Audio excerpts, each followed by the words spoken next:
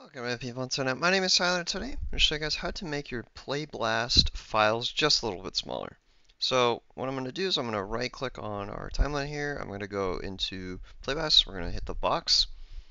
Now typically this will be set to, the encoding will be set to none. And I'm just going to Playblast here. Now as you can see, this file here called niceguys_22, as you can see the file size is almost 400 megs for 90 frames, which is honestly really bad, and all we have to do is just select an encoding for the Playblast to reduce the size. So we're going to go back into your Playblast, going to hit either one of these. I like to use Xvid. It works the best for me.